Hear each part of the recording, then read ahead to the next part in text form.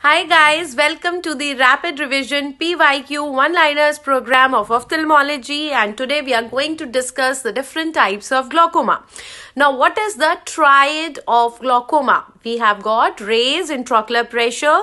What is a normal IOP? 11 to 21 mm of mercury. Then we have optic disc changes, and the third is the visual field effect. So this is the usual triad of the glaucoma, and at least 2 out of these 3 criteria should be present in order to call it as glaucoma. At least how many you require? At least 2 criteria.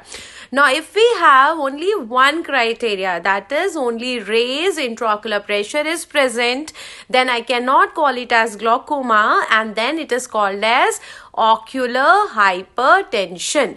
Now, if you have the optic disc changes, you have the visual field effects, but you do not have the raised intraocular pressure, then it is called as normal tension glaucoma. So basically we have got 3 things. We have glaucoma, we have ocular hypertension, and we have normal tension glaucoma.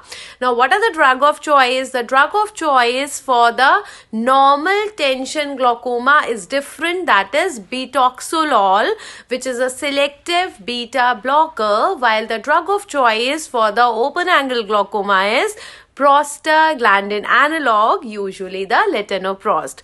So keep studying, stay tuned, and happy ophthalmology.